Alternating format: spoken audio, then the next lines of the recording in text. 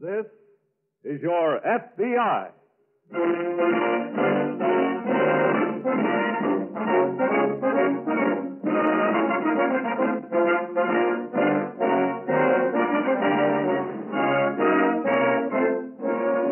This is your FBI, an official broadcast from the files of the Federal Bureau of Investigation, presented as a public service by the Equitable Life Assurance Society of the United States.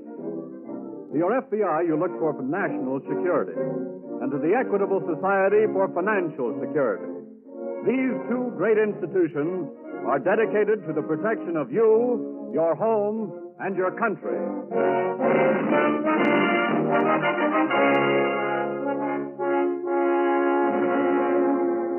Tonight, the story of a crime against society, grand larceny.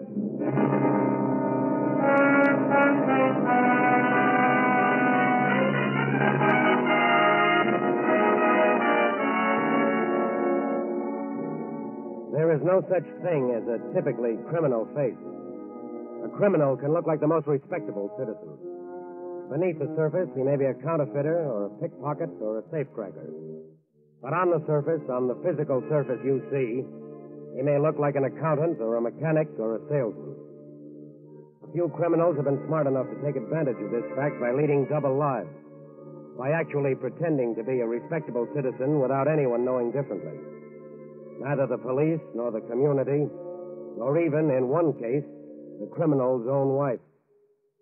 Dan, I hope you're going to finish that pudding. Oh, honey, I really don't have time. Oh, come on now. How about just a little more? Well, okay. Well, the way you try to fatten me up, I'll have to start going to a gym. Well, you need your calories, Dan, with all that night work you do. Pays dividends, honey. Pays dividends. Oh, I know. I ran into Mrs. McKinney downtown today, and she said her husband said you were the top salesman of the company. Is that what she said? Mm-hmm. Well, of course, you know what we get if I top all sales for this month. No. What? A trip to Mexico, all expenses paid. Daniel. Yep. Hey, I'd better be getting underway. Oh, are you working again tonight? Got a good prospect I think I can land. Oh, Dan. I hate leaving you alone again, honey, but business is business. Oh, I don't mind that. I just don't like to see you work so hard. It pays dividends. Well, I wish there was some easier way of getting to Mexico. Honey, believe me, I'm getting us to Mexico the easiest way anybody could. Now, wait up.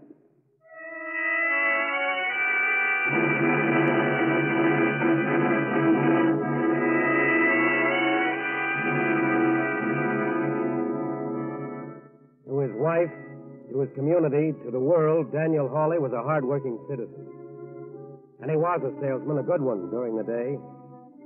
At night, however, Daniel Hawley was something else. On the evenings when he wasn't with his wife, when he wasn't busy being a model citizen, he was at work in a store or an office or a shop, at work in a building which had a safe. Dan? Johnny? Where the devil you been? Well, I had a late dinner. Got the blanket? Of course. And the nitroglycerin. There. Well, this is going to be an easy job. Yeah. It will. I studied it very carefully the other afternoon. Very easy. Glad you think so.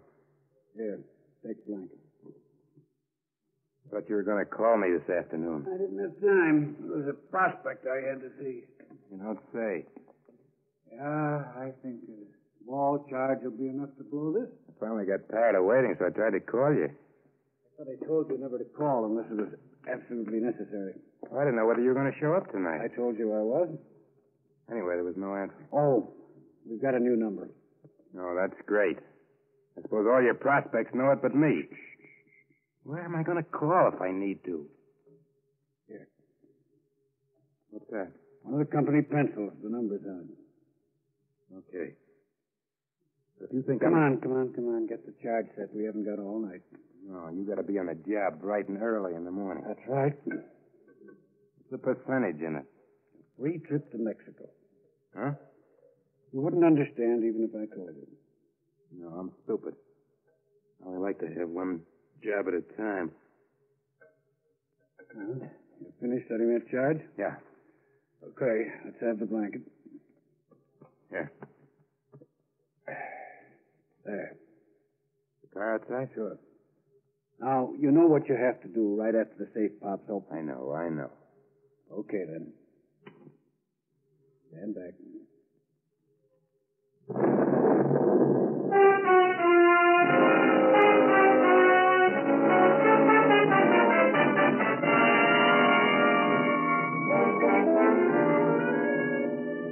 There can't be a perfect crime because there isn't a perfect human being. Criminals, like the rest of us, make mistakes, but theirs are more costly. And that safe which Daniel Hawley cracked with jewels for military precision instruments belonging to the United States. They weren't worth much, but just by taking them, he made one small mistake. One very little mistake, which was the worst he could make. He violated a federal law and thereby challenged the FBI. Did you get all the evidence the sheriff had, Will? Yes, right down to fingerprints. Any good ones? Not too good from this last job. But there were very clear ones from some of the others. Oh? They're being checked in the laboratory now. Say, how many jobs has this fellow pulled, anyway? Well, there's no way of knowing yet whether he was in on all of them.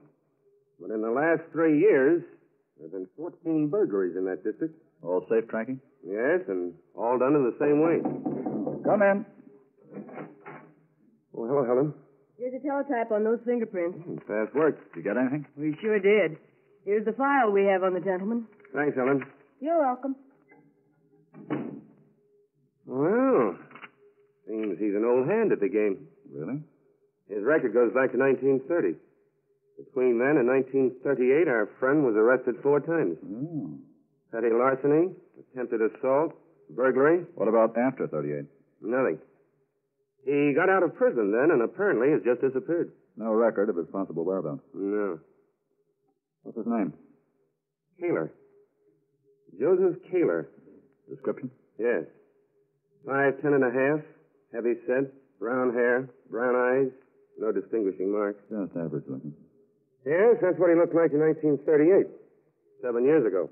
So about all we know is that he has a record. And the sheriff doesn't have any more on him either. Nice blind alley. Well, he made the mistake of leaving his fingerprints around. He made the mistake of violating a federal law. Maybe he's made another one we don't know about yet. Well, if he hasn't, maybe he will. No maybes about that. They always do.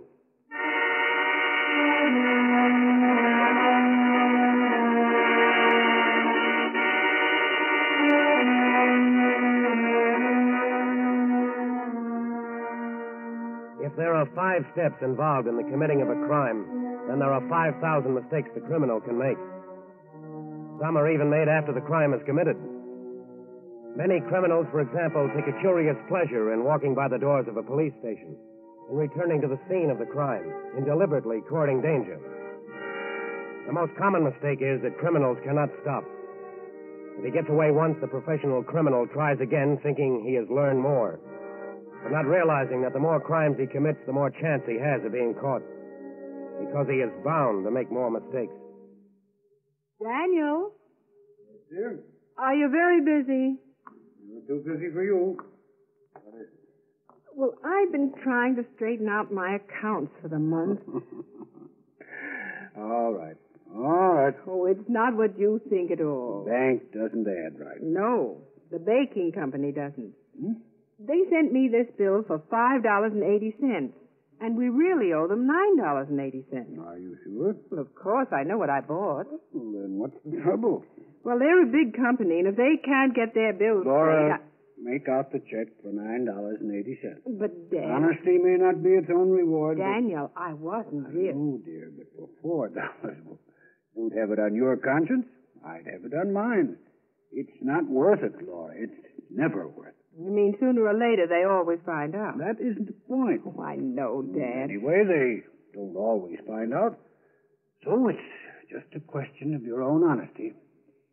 Daniel, I'm making out the check for the right amount. That's my girl. Just a drop in the bucket. What do you mean? Oh, that company does a wonderful business. Harriet's cousin told me. She works in the Ohio office, the one just across the river. Huh? What'd you do there? Keeps books or something.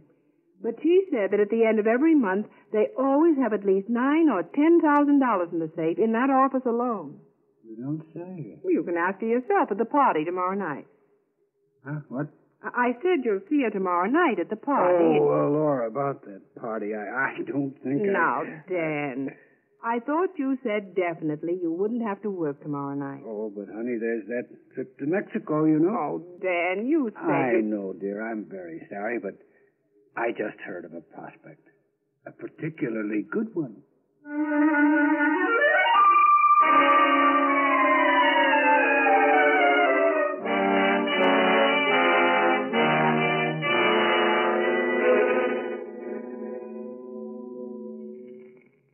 You ready, Johnny?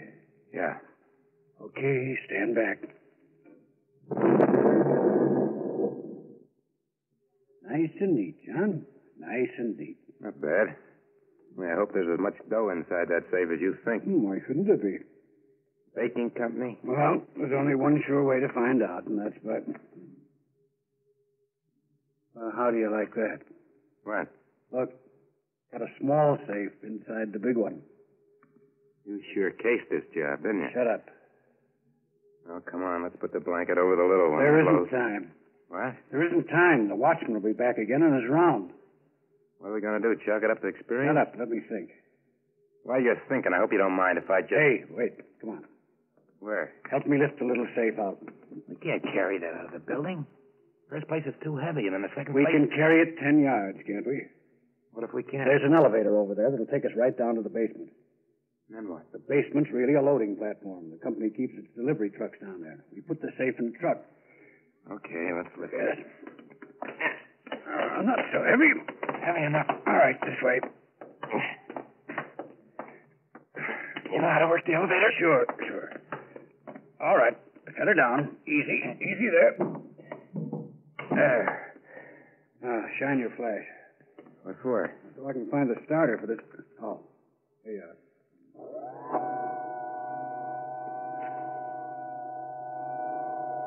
Hope that watchman's hard of hearing. Yeah. Just hope he's on the other side of the building. Thought you said he was. That's where he's supposed to be. Which truck? Hmm? Okay. Let's pick her up and dump her on the back of this one. Lifting wallets is a lot easier on the back. Yes, but there's a lot less in them, too. All right. Now set her down. Easy.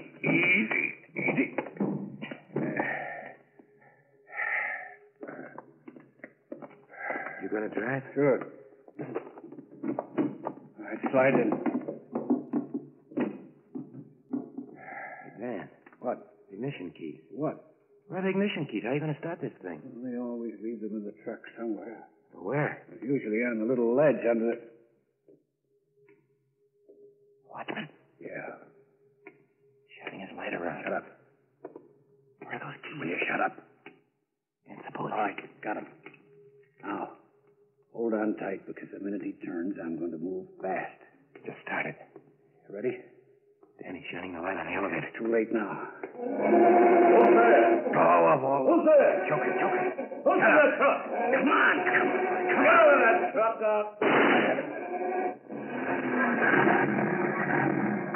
Hold on, buddy.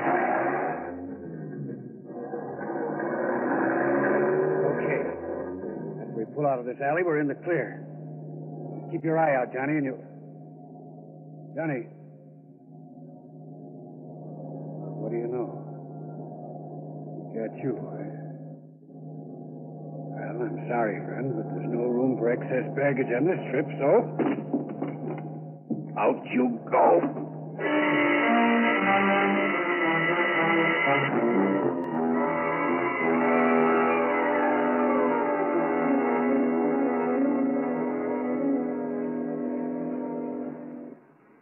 This is the way you figure it, Will. I lifted the small safe out here, then carried it over there to the elevator. Sure. Anything yet on the one who was found shot? No, except he wasn't the one we were looking for. The description doesn't tally. Maybe his partner is the one we're looking for, either. Well, he left fingerprints all over the steering wheel of the truck and all over the small safe. We'll know soon enough if They match the others. Even if they don't, he's a case for us. How do you mean? Well, we drove a stolen truck across the river and over the state line. Did you find anything on the body of the other one? No, just the usual things. Keys, wallet, a pencil from some company, a bar of candy, and, of course, his gun. Nothing to give us a lead. Nothing that looks so good. Well, they did a neat job on this safe. Well, they've had enough practice. I wonder where they got the nitroglycerin. Probably homemade. You know, Harvey. I knew it. I knew sooner or later our little friend would make a mistake. What have you got there? You know how these boys always cover a safe with a blanket when they crank it? Sure. Well, here's a piece of that blanket. This time, Mr. Kaler, or whatever he calls himself, left his visiting card.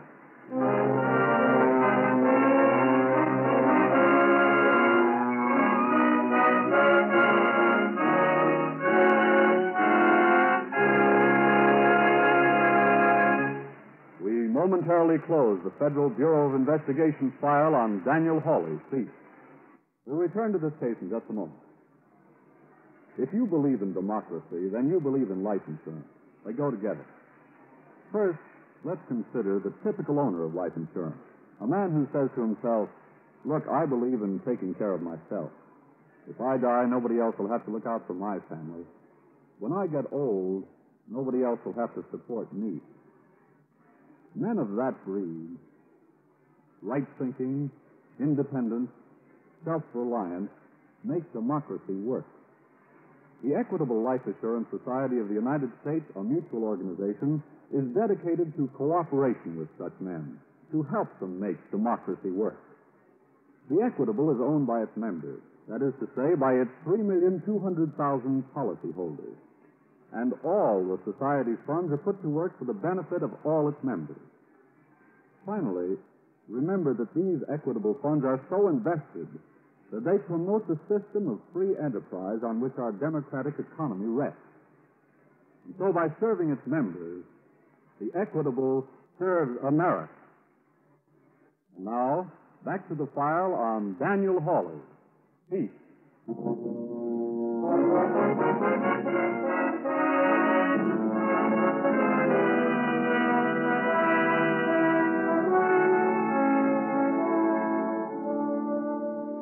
Crimes which would have been left unsolved years ago can be solved today and solved quickly for one reason: laboratory work.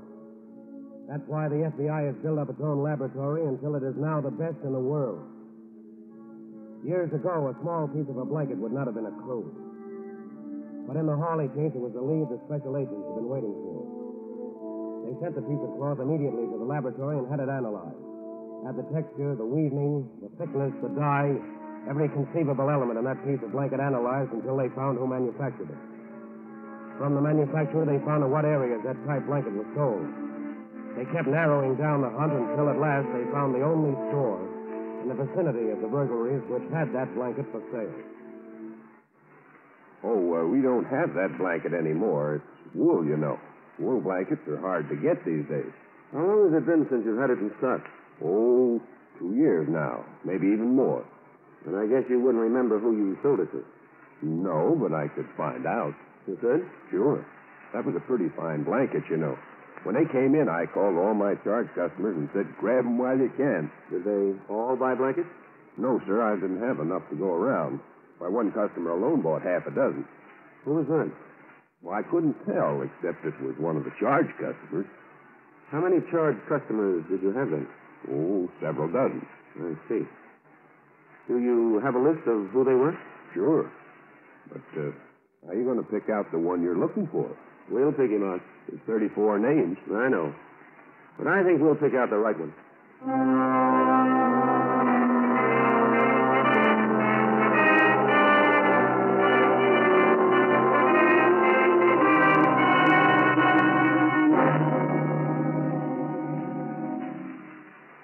36 names, actually, Will. I know. It'll take quite a while to check all of them. Yes, I was thinking about that. Of course, we have his description. Or a description of him 7 years ago. And probably over a dozen men on that list could fit it. Let me see it again. Sure. Benton, Crockett, Andy, Green, Holt. That name. What about it? I've seen it someplace before. It's not a very unusual name. No, but I've seen it someplace. Where? But I'm trying to remember. Holly. Oh, that name was in the local paper this morning. A salesman named Dan Hawley won a contest. Yeah, I saw it, too. He worked for... Wait a minute. Have you still got the stuff that was found on the other man's body? Sure. Right here in the drawer. The pencil. Right.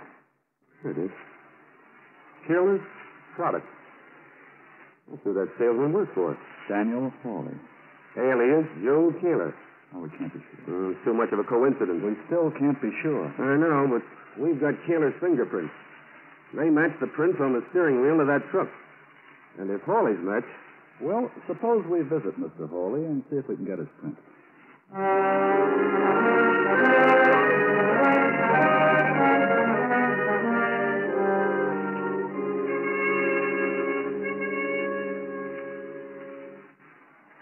Sit down, gentlemen. Mrs. Hawley's upstairs, but I can get her down and... That's quite all right. There's no need of bothering her. How about a drink? No, thank you. You, sir? no thanks. We're really here to ask you a few questions, Mr. Hawley, if you care to answer them. Why, I'd be delighted to, sir. Delighted. How long have you lived here? Well, let me see now. Almost 6 years, I think. And before that? Before that, I was in New England. Where? Oh, over. I was a salesman there, too. Once a salesman, always a salesman, I guess. Pretty cold up there, isn't it? Yes, indeed. I was glad to get back here. I have an aunt up there now. She's just freezing, she says. Can't get enough blankets. Well, I don't wonder. Hard to get now. Yes, sir. Are you one of those lucky people who stocked up while you could still get blankets, Mr. Hawley? Well, frankly, gentlemen, I have to admit I did buy a couple. Blue wool, weren't they? Yes, as a matter of fact, I believe there were. You think we could see them? Oh, I'm afraid not. Mrs. Hawley's got them all packed away in mothballs for the summer, and you know how women are. Yeah. I understand you're a top salesman over at Peerless for this area, Mr. Hawley. Well, hard work and lots of luck will always do it, I say. Mainly luck. Do you have any cards, or do you always give out pencils like this? Here, is that one of my pencils? Here. Oh, yes, so it is. Do you mind if I hang on to it? No, not at all, sir. Pleasure. Here. Thanks. May I ask where you got that pencil, sir? We found it on the body of a safecracker who was shot. What? You don't say. Yes. Well, those pencils sure keep bad company, don't they? They certainly do. Well, I think we'll be getting along, Mr. Hawley. I'm sorry I couldn't be more apt. Goodbye, Mr. Hawley, and thanks for the pencil. Not at all, gentlemen. Goodbye.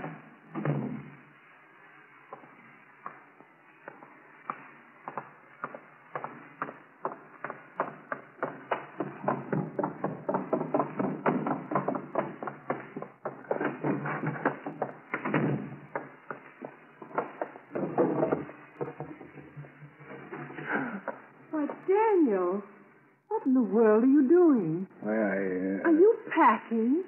Why, Daniel Hawley, where are you going? to New York. New York? Yes. Well, I thought those two men What two men did? were the ones that just left. I saw them from my window, and I said to myself, Laura, that's just going to mean more work for Daniel. Well, it's pretty nice work, honey. What do you mean? They just came to talk to me about my winning that trip to Mexico. I've got to go to the New York office first to go through some kind of official ceremony. Well, it seems awfully funny to have to go to Mexico by way of New York, but as long as you're going to get there. Oh, I'm going to get there, honey. Don't you worry about that.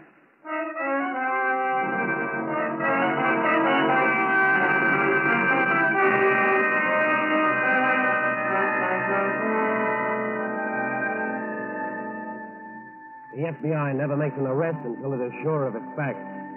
But at the same time, a suspected criminal is never left on watch, is never left free to disappear before absolute proof can be obtained. Daniel Hawley knew he had left his fingerprints on his own pencil. He knew those prints would be matched with those he'd left on the steering wheel of the stolen truck. He knew the FBI would soon have absolute proof. And so he packed his bag, got in his car, and drove to the town railroad depot. When's the next train? Why, hello, Mr. Hawley. Hello. When's the next train?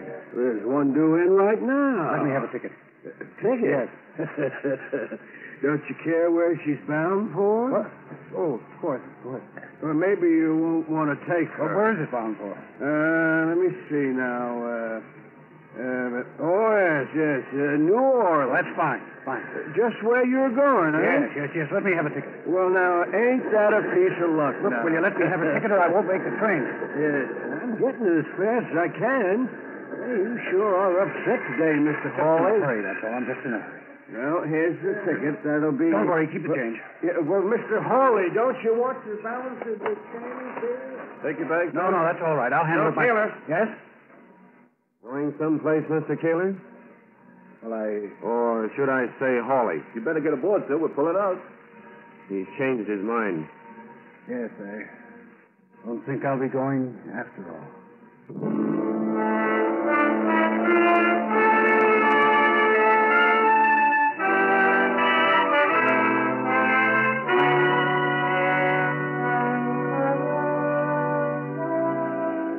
Like the rest of us, criminals make mistakes, only theirs are more costly.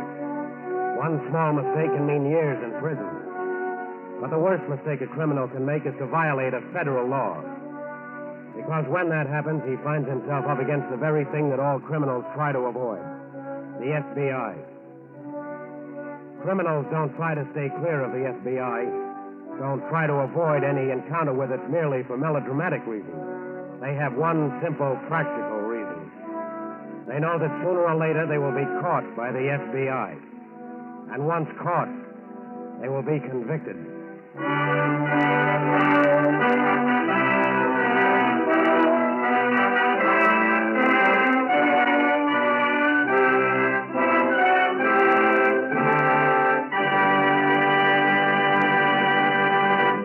You'll hear about the file on next week's case in just a moment. In this, the opening week of the 7th War Loan Drive, I should like to read an important message from Thomas I. Parkinson, President of the Equitable Life Assurance Society of the United States. I quote, "In every war loan drive, America has never failed to go over the top. And one factor in this unbroken record of success is heavy bond buying by life insurance companies. In both the 5th and 6th war loan drives, the Equitable subscription was larger than that of any other life insurance company. Larger, in fact, than any other single subscription of any kind. In the present drive, the Equitable will again be one of the leading subscribers. In addition, funds of this society are heavily invested in the great industries that have broken records manufacturing weapons of war, and in the railroads that have done such a tremendous job of wartime transportation. And that is why we say that in wartime, Equitable dollars are fighting dollars. And at all times, they are security dollars. For you, your home, and your country.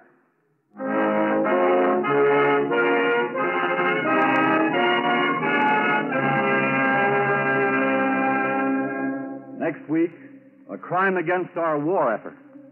Draft dodgers.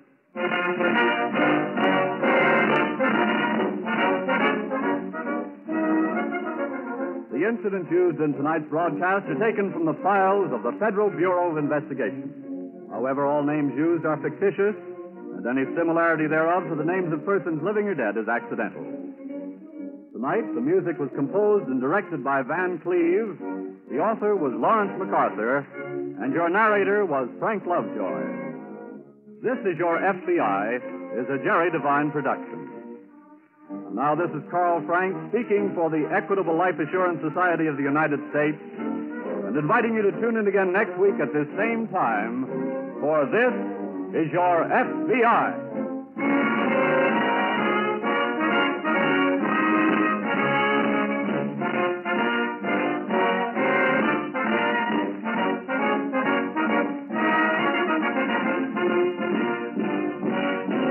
This is the Blue Network of the American Broadcasting Company.